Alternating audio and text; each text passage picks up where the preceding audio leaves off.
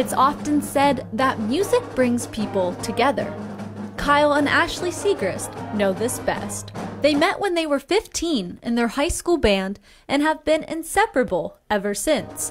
And now, they're co-directing the Bayport bands.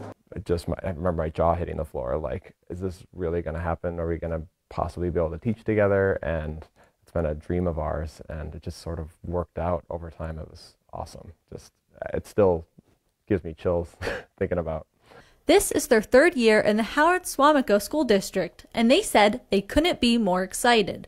The band itself is kind of going through a transformation where the kids start to realize that there's a lot of pride in what they're doing here, and there's a family here, and that is something that should be celebrated, not just in our room, but throughout the school, with their parents, with their community members. They delegate day-to-day duties by taking turns teaching at the podium, working with small groups, and answering questions. We kind of have a little bit of a good cop, bad cop thing. I tend to be a person that's more direct and let's get things done and let's get to the point.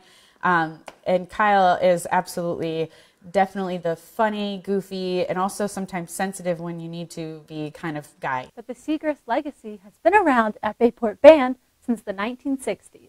In fact, Kyle followed in his grandfather's footsteps, who was a band director here, and he co-wrote the school fight song.